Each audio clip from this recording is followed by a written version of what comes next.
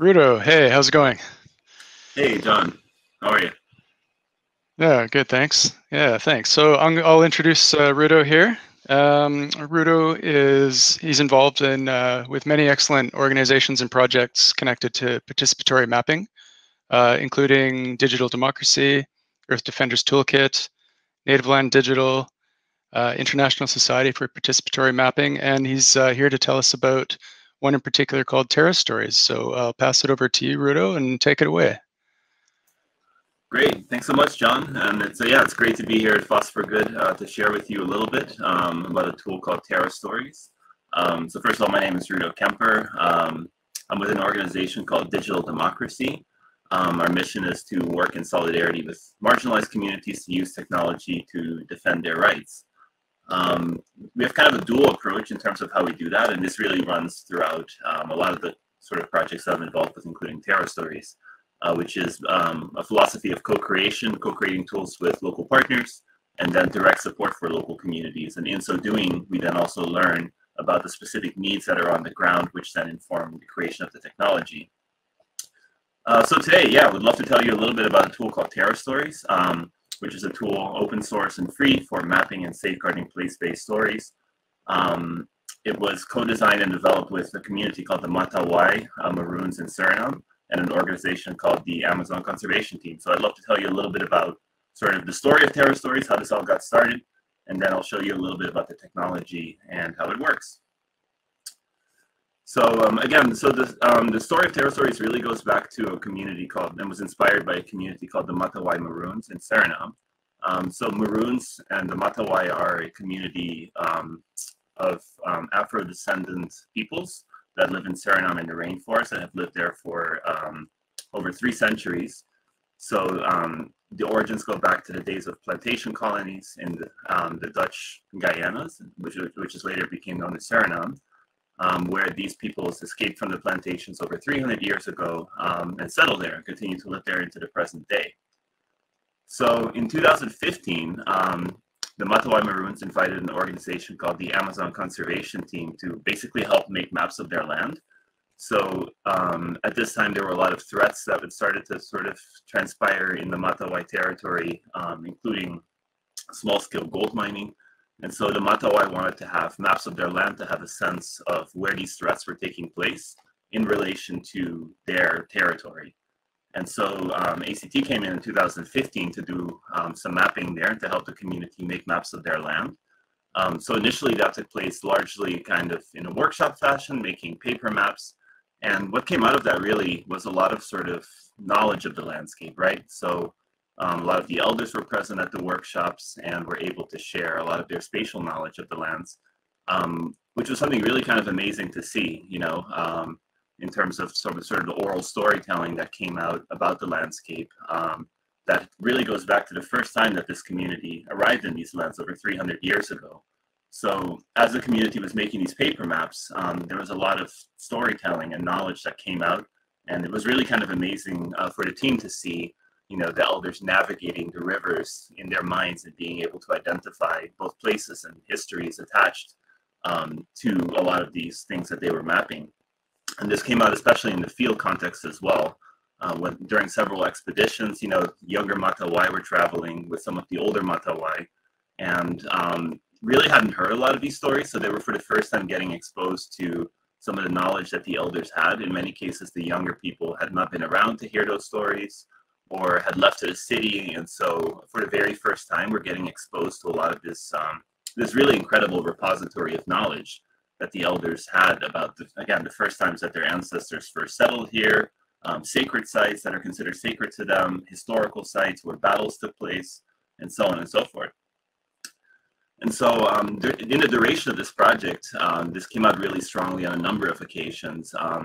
So as the team was working to finalize these maps, you know, we wanted to make sure that they were complete and that they were relatively comprehensive so that they could be overlaid with the kind of threats that were taking place in the landscape. So there was one occasion where the team got the opportunity to sit down with the lady on the screen, whose name is Dora Flink, who was sort of identified as a storyteller, as somebody who had a lot of knowledge of the land, in order to verify, in fact, the maps, to make sure that they were relatively complete. And so the team asked her a series of questions of, oh, well, we've heard of this place. Do you know where it's located? And, you know, she named a few places that she had heard of or that she knew of that weren't on the map yet. And upon hearing one name, you know, she really sort of lit up and started to kind of dwell into this memory of this place that she'd been to when she was young, and the stories about the place, and started to tell us this really elaborate and amazing story about this sacred site, you know, and started to sort of sing and then take objects like a banana leaf that was nearby her to illustrate, you know, the significance and the story of the place. And this was something that really sort of dawned on the team of, you know, this importance of storytelling. So the maps were finished and were able to serve the need that the Matawai had, which was to have, again, sort of a tool to help them figure out where those threats were taking place relative to their ancestral lands. But it really started this discussion internally within the community about the importance of story, and specifically place-based story, right? In terms of the oral histories that are related to a lot of the places on the map. And as geographers and cartographers, we really were just mapping the place names. But in the duration of this project, we realized there's something way more significant and important, and that's, again, the stories about the places.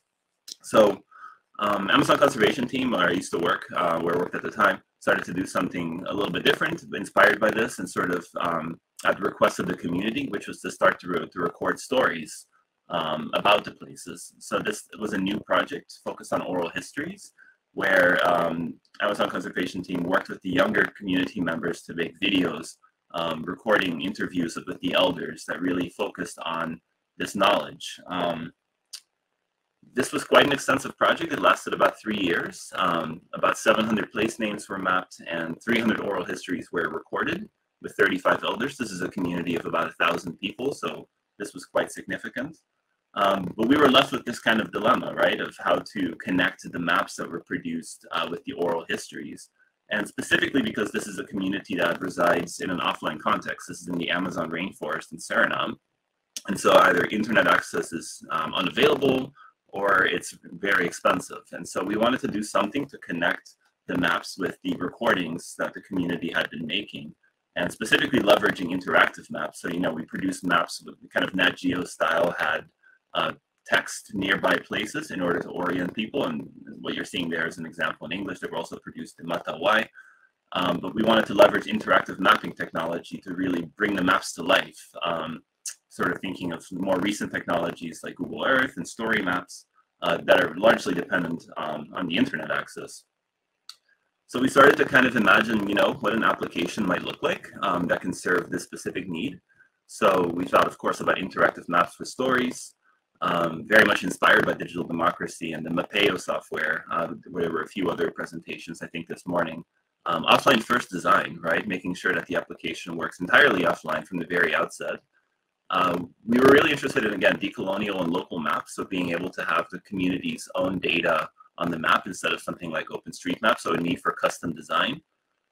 Data sovereignty and local access, so ensuring that the data resides locally, that the community has complete control over not only access, but also who is able to view stories and how they can, and sharing as well. Free and open source, you know, as we started to sort of share this idea and attend conferences like FOSS4G, we learned that there were similar needs everywhere across the globe. And so we wanted to provision something that's free and open source so that anybody can access it and tailor it to their needs as well. And we were really inspired by this principle of, you know, which is attributed to a Malian ethnologist. When an elder dies, the library has burned down. So I didn't mention this, but the community, you know, they don't have any record of that's been written down or recorded of their own knowledge.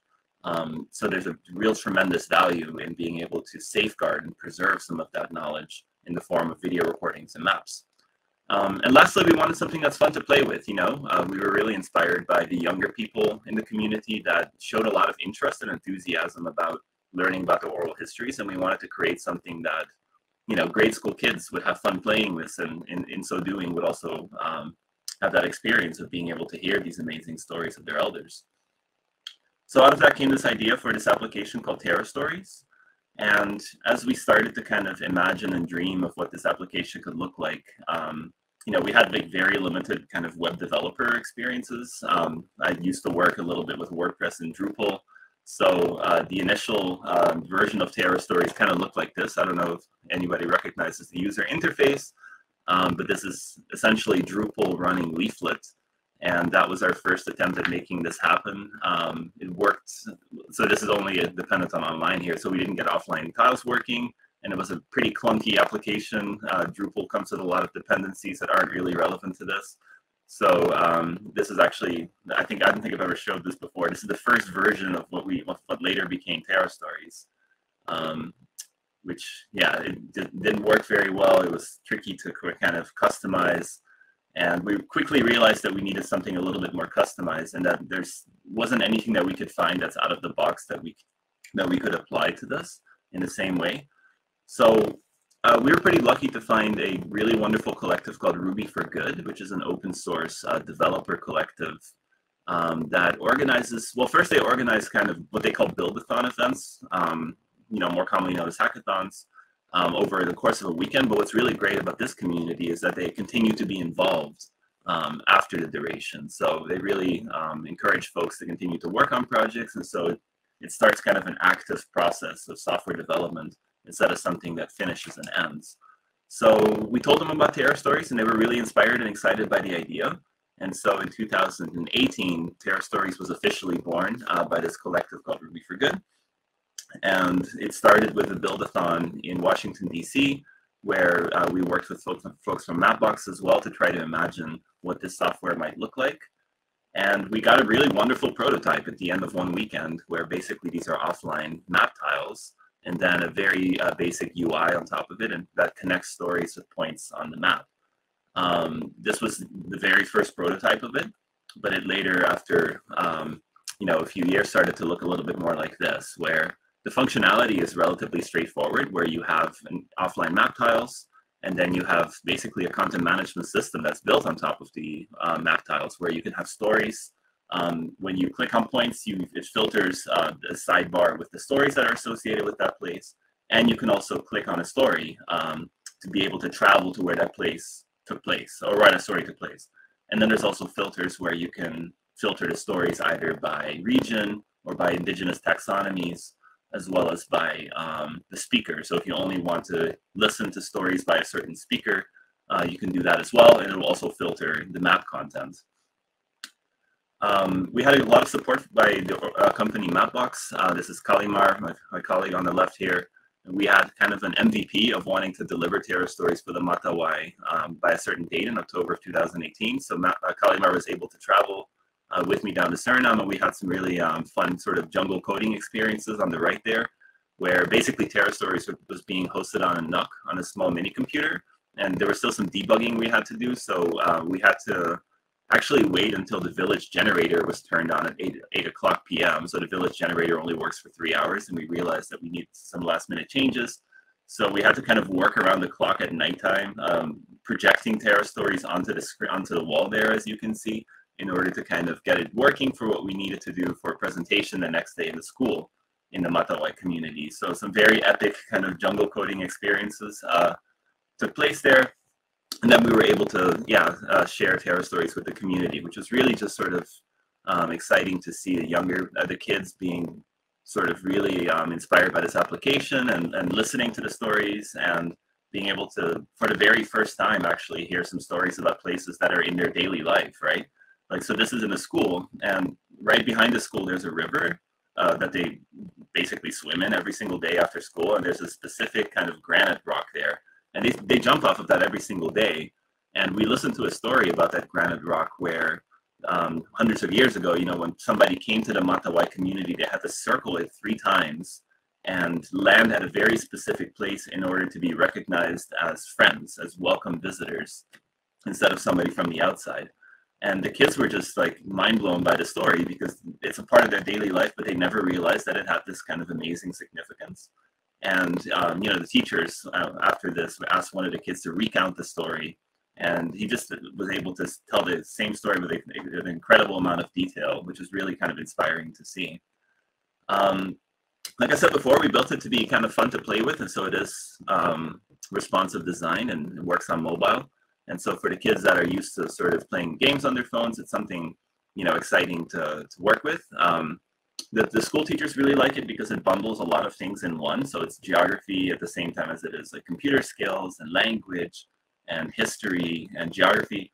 So the school teachers have really gravitated towards this as a tool to kind of really help the kids, build capacities and learn, and then also in a way that attaches to their life world, right, and their history. Since then, we've been really, really lucky that we've had a lot of open source contributions. So Terrastories is entirely volunteer built. We've only gotten funding on 2 occasions to build out small modules, but we've had over 70 contributions from the open source community. So we've grown quite a lot and been quite successful towards that end. And yeah, Terrastories is now being used by a number of communities elsewhere in the world. So in the Xingu in Brazil, there's an indigenous community called the Wauja, which is using Terrastories to map their oral histories about sacred sites in their area. And then it's also being used by a community called the Haudenosaunee, another indigenous community in Canada, who are using it to map traditional knowledge of rivers and overlaying that with sort of scientific data about river pollution in order to get a sense of how that, where that pollution is taking place relative to their traditional sites. We presented this at Indigenous Mapping Workshop last year, and there's a tutorial there as well as a demo on the website. And if you're interested in checking out Terrastories and how it works, you can go to terrastories.io, and there's a demo there. And if I have time, I can also give a little demo of this website as well. Yeah, so since it's a technical audience here, so I thought I'd tell you a little bit about how the application is built. So it's a progressive web app. In the future, we'd love for it to be a native app that can be installed, but right now it's a progressive web app. And the way that it works is that there's it's a Dockerized app which runs a Postgres database. The CMS is basically Ruby on Rails with React, and then the maps can either be served online, so via Mapbox or a different source for the communities that do want to use it online. Or in the case of an offline build, basically we use a software called FOSS4G that serves MB tiles. So you generate your MB tiles in your style JSON, and you feed that into FOSS4G, and then that gets to be deployed offline. We were kind of inspired by portable OpenStreetMap in the sense that you can set up a NUC, a mini computer that then generates a Wi-Fi hotspot through which other devices can access, the server. So we have a similar thing with Terrastories where we have a workflow to set up what we call field kits on mini computers, where as soon as you turn it on, it generates a hotspot, and then anybody with their local device can access Terrastories on there as well. Yeah, and then I think I covered a lot of this already. This is sort of like the current workflow in terms of how we, get maps into Terrastories. It's a bit involved still, and we'd like to actually improve that. And so if anybody has any thoughts on an easier workflow for us to serve offline map tiles, we'd be really interested in that. Right now, it's sort of like using Tippecanoe to create MB tiles, and then later linking that up with a style JSON file that was curated and designed in Mapbox Studio. So very much looking for ideas on how to improve that process. Yeah, so what's coming up next is we're looking at a curriculum builder. This is about 80% finished. So this would be a feature within Terrastories where you can curate your own stories. And this is, again, very much inspired by the teachers that are interested in Terrastories.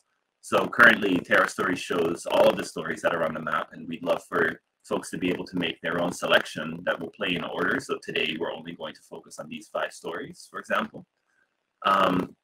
We're looking at more custom theming options. So right now you can change some features like the background image and some colors, but we'd like for it to do more. Custom orientation for the map in addition to north-south. A lot of the communities that are using Terrastories have a different worldview, and the way that their orientation is to the world can be different from north or south. Coach marks to help orient the user on first load so that there's kind of a demo of what's going on before you get started with it. And then a scene cue for stories that have been played, as well as audio for place name pronunciation, which was a request from a lot of the communities.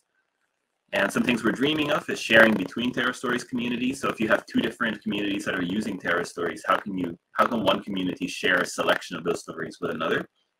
We're looking at toggling between multiple maps, integration with Mapeo and other offline first tools, peer-to-peer syncing between different devices that have Terrastories. And then just big picture, like pie in the sky dreaming is a mobile notification. So a mobile app that then also tells you when you're nearby a place. so that you can hear a story about it. If you'd like to support Terrastories, there's a number of different ways. It's entirely volunteer run, so we'd love donations and sponsorship. And if you know of anybody that would be interested in funding this, that would be great. But another way is just to get involved in coding. So we've been really successful with events like Hacktoberfest in the past, where folks contribute to various scoped out pull requests. And so for this year's Hacktoberfest, if anybody's interested, we do have a bunch of tickets, including some map-based ones. So if you're, for example, like one is about adding story polygons and lines to the map in addition to place markers. So it would be great to get some support if you're interested. And also helping steward Terrastories. So this is an entirely volunteer team. So there's a few folks that are kind of guiding and maintaining the direction of Terrastories and thinking about the roadmap. So if you'd like to be involved in that, that's definitely welcome too. And just lastly, wanted to leave you with, if you're interested in the story of the Matawai, we did publish a story map on the subject, which is available online. I can leave the URL in the chat, Lands of Freedom, which is really so the community, after going through this long process of collecting oral histories and deciding on what they want to keep for themselves versus sharing with a broader audience, decided to put together the story map. Because they didn't want to be put on the map and for the world to know that they exist. So there's a really amount of amazing oral histories of their land in terms of where they first settled and different battles that took place with the Dutch before they were able to, petition for their right to exist there. And so this is available online. And it includes a number of quotes as well from the community, kind of reflecting on this process that I think are really kind of key to, the mission of Terrastories and what we're trying to do with this. This took place at the archive, but when later we ended up going to an archive to gather some research materials that belong to the Matawai. But the quote, I think, is relevant as a whole to Terrastories as well. And so this is from Tina Henke on the left here. And she said, these anthropologists wrote things down while my people back then couldn't write. But they told stories, and then the anthropologists recorded them. And now that the people aren't with us anymore, we should be able to find the story somewhere. And that is what we're doing now here at this archive.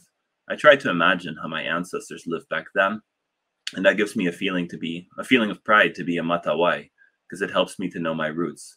And that really just kind of crystallizes, why we built this application and why we decided to work with this community to be able to provide them with a repository of knowledge that they will be able to access into the future and that their future ancestors will be able to benefit from as well. So yeah, just in closing, want to give my gratitude to the Matawai for inspiring the creation of Terrastories and for continuing to give us this motivation to continue to build this application and to share it with them. And that's what I had, but I think I have a little bit of time to also share you the application if you'd like to take a look at it. So this is, like I said, there's a demo at terrastories.io. And this is the main interface that you first see when you open Terrastories. So there's an option to translate it, and it can be localized and translated into any language. So this is in the Matawai language. For this demo, we had an initial greeting in the Cree language. And when you enter it, as I said, there's kind of a map view as well as a sidebar. And when you click on one of the points on the map there, what it does is it filters stories on the side. You can also, like I said, click on one of the stories and it'll travel there. Then there's filters. So if we want to filter by type of place, it will filter both the map content and kind of pan to the maximum extent, as well as stories in the side. And one feature that's really important thinking about data sovereignty is the ability to protect and restrict stories. So, there's an interface to log in both to edit and add content, as well as to view restricted content. So once you've logged in, what will become available to you are a series of stories that are restricted only to users with those credentials. So you can see that here, there's a little lock next to this story. So that was a story that didn't show up before because you didn't have the access to when you only were signed in kind of as an anonymous user.